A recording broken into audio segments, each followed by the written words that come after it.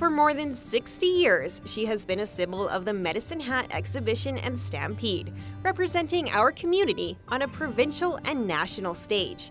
With her princess always at her side, the Medicine Hat Stampede Queen acts as an ambassador for a long-standing tradition of honoring Southern Alberta's cowboy heritage. The first young lady named Queen in Medicine Hat was Vera Fleming in 1917 and was Queen of the Carnival.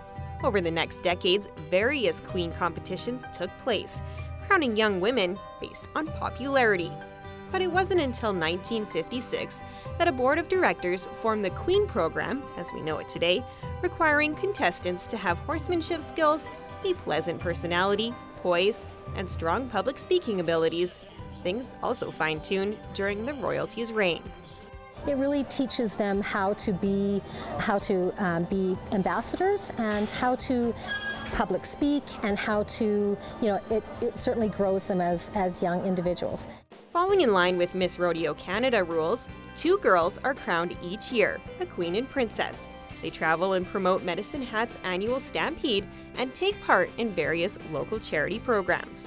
These young ladies do thousands of volunteer hours every year.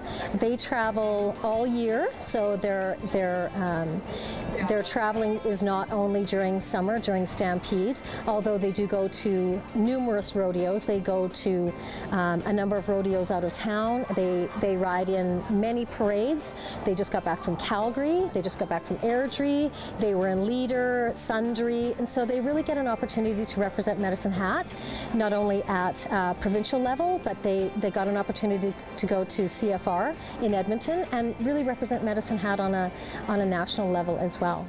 I think it's really important for these young ladies to be horsewomen and to be able to represent the Stampede as horsewomen. And I mean, some of these young ladies are incredible horsewomen. So I just believe that that's a great connection to the Stampede and great opportunity for the city. Over its history, Medicine Hat has had 6 young women go on to be crowned Miss Rodeo Canada, including the mom of this year's Medicine Hat Stampede Queen.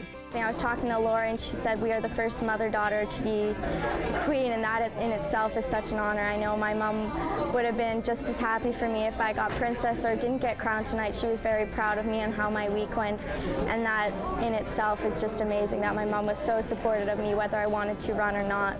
Our 2015 Stampede Queen, Allie Mullen, will now be the next local gal to enter the Miss Rodeo Canada race. The competition at the Miss Rodeo Canada pageant is very similar to the competition we have here at Medicine Hat. We do a pretty good job of putting on the whole competition week here. The girls are really put through the paces to make sure that we get the right ones picked out, and so I've already got the experience here at Medicine Hat to carry forward to the Miss Rodeo Canada competition. More than 90 young women have held the title of Medicine Hat royalty over the years, and in doing so, Rhonda says they've created a special tradition that only carries on thanks to the support of the community. For Go on Shaw TV, I'm Leanne Evans.